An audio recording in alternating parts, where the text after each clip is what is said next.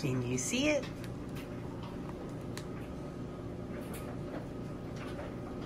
It's a couple of pipefish. It's always nice to come home and at your front door you see some live animals waiting. Inside was a nice note from the owner and one of the employees thanking me for my business. This heat pack is still hot. Some more goodies in the box.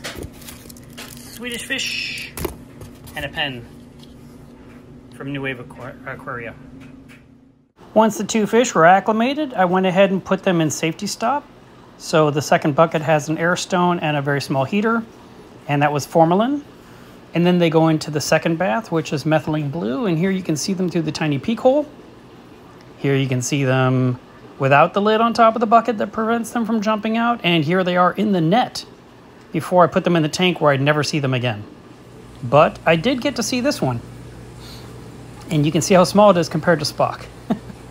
It is a little tiny thing, and they don't move very much. I kind of thought they'd be more curious.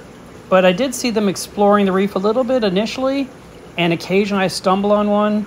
But for the most part, I have no idea where they are in the tank at any given time. This is my first time keeping pipefish, so I'll have to give you an update later on and tell you how it's going. But for now, they're just the latest thing added to the reef.